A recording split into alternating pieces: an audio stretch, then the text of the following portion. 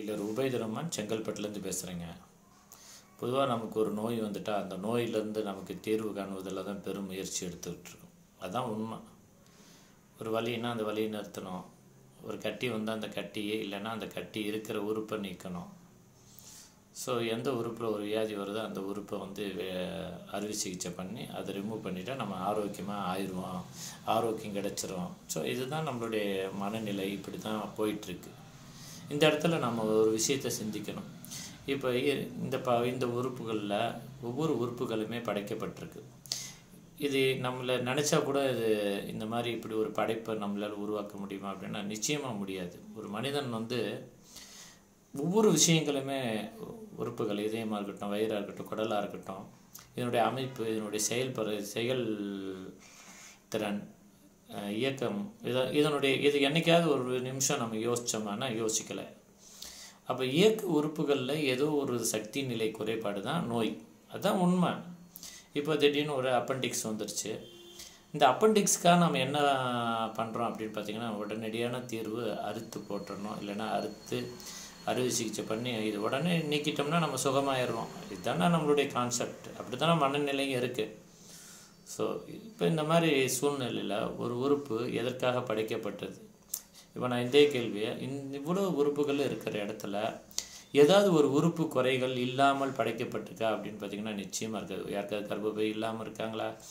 யாருக்காவது அப்பெண்டிக்ஸ் இல்லாமல், குடல்வால் இல்லாமல் இருக்காங்களா? பித்தப்பை இல்லாமல் இருக்காங்களா? இல்லை. எல்லாத்தையும் நல்ல அமைப்போடு தான் அழகான முறையில் மனிதனை படைத்திருக்கின்றான்.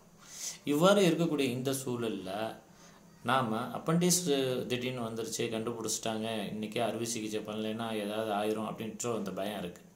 இந்த மாதிரி சூழ்நிலையில் இருக்கும்போது நம்ம எப்படி சார் இதுலேருந்து ரெக்டிஃபை ஆகணும் அப்படின்னு பார்த்தீங்கன்னா, கடுமையான வலி இருக்குது அப்படின்னா உணவு கொடுக்கறது முதல்ல நிறுத்திடுங்க. ஒரு 3 வேளை ஒரு நாள் ஃபுல்லாக இந்த அப்பெண்டிக்ஸ் தான் அப்படின்னு தெரிஞ்சால் உணவு தராதிங்க. ஈவினிங் டைம் காலையிலேருந்து நைட் வரைக்கும் நீங்கள் எதுவுமே சாப்பிடாதீங்க. தண்ணி வேணும்னா 1 மீட்டர் 2 மீட்டர் தாகம் இருந்தால். ஸோ ஓய்வு எடுத்துக்குங்க. இப்போ இரவில் 50% முதல் நாள் வலியை விட அடுத்த நாள் வலி 50% குறைஞ்சிச்சுன்னா உங்கள் உடம்பு மேலே உங்களுக்கு ஒரு நம்பிக்கை வரும். அடுத்த நாள் பார்த்திங்கன்னா ஒரு பசி உணர்வோட கொஞ்சம் வலியெல்லாம் குறைஞ்சிருக்கும். அப்போ நீங்கள் பல உணவுகளை எடுத்துக்கோங்க. அடுத்த நாள் இரவு உங்களை சோதிச்சுக்கலாம். இன்னும் அதை விட வலி கம்மியாக இருக்கான்னு பாருங்கள். ஒரு 70% வலி குறைஞ்சிரும். அடுத்த 3ஆம் நாள் கஞ்சி உணவுகள் எடுத்துங்க. அடுத்த நாள் அதே இரவுல பார்த்தீங்கன்னா வலி ஒரு 80% 90% குறைஞ்சிருச்சுன்னா நீங்கள் எதுக்குங்க அறுவை சிகிச்சை பண்ணணும்? ஒரு 2 நாள் நம்மளால் ஒரு 2 மணி நேரம் பொறுக்க முடியாதனால தான் இந்த அறுவை சிகிச்சைக்கு உட்படுத்தப்படுகிறோம்.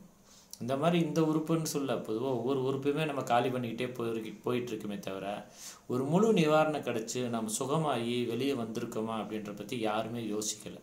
ஒரு மருத்துவம் அடிப்படை என்ன தெரியுமா? நாம் சுகமாகி அந்த நோயிலேருந்து விடுதலை அடைஞ்சாதான் அதுக்கு பேர் மருத்துவம், அதுக்கு பேர் சிகிச்சை முறை.